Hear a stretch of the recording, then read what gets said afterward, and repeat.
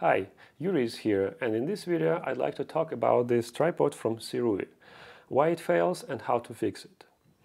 I own this tripod for 3.5 years, and it's compact, relatively light, has a standard ball head. Each leg has 5 segments. They're very easy to open, close. Foam helps in cold weather, kind of standard tripod. However, roughly a year ago it failed to me. 2 of the segments stopped working. And this failure is associated with internal structure of the segments. So internally, each of them has these special plastic shims. These shims, they play like 3 roles. First, they kind of help to guide the segments in and out.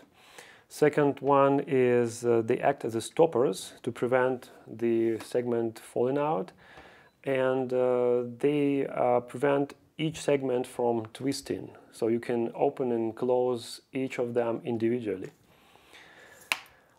And so they look the following.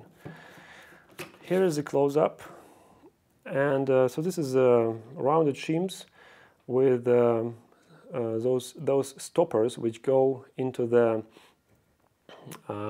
opening holes in the aluminum so that they can move together with the segment. And so each time when you open them, a lot of stress applied to those shims, especially when you do it like this. And those rounded stoppers, plastic stoppers, they kind of break. So that's what happened to me. That time I reached out to Sirui, and they were so kind that they sent me new ones, and I installed them and everything's fine.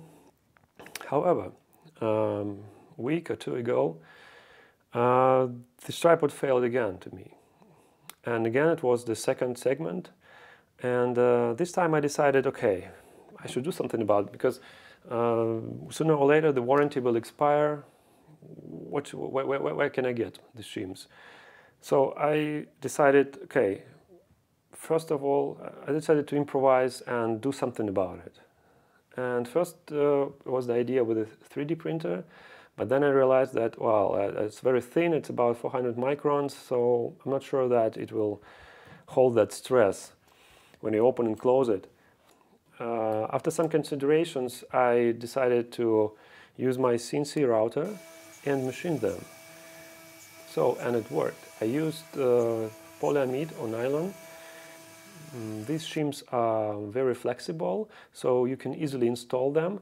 However, they have this, as it was machined as a flat object, those stoppers, the round stoppers, they are flat as well. So if you bend 400 microns film, this 1.5 millimeter pin does not bend at all. So what the good news that they fit in. The bad news that, or like the negative side of it, that the leg doesn't really slide easily in and out. So you have to, so it doesn't fall out. But I find it as a success anyways, because I can easily machine them and replace them whenever I want. So here is one already installed. I can show you right now. Here you have it. So they fit in exactly where they should be. And you put them in, find the right place, probably this way. Yeah, and this way, this is the other way. They are asymmetric, so have to remember which way they go in. Right. This is the way. And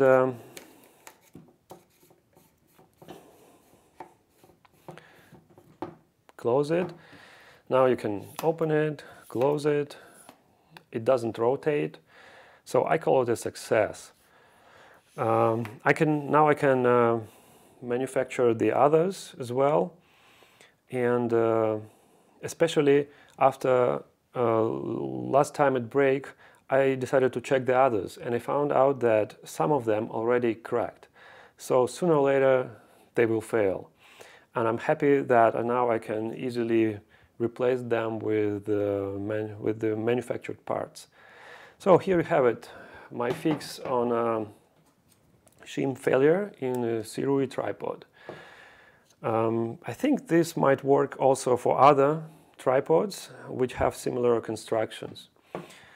All right, so if you have questions,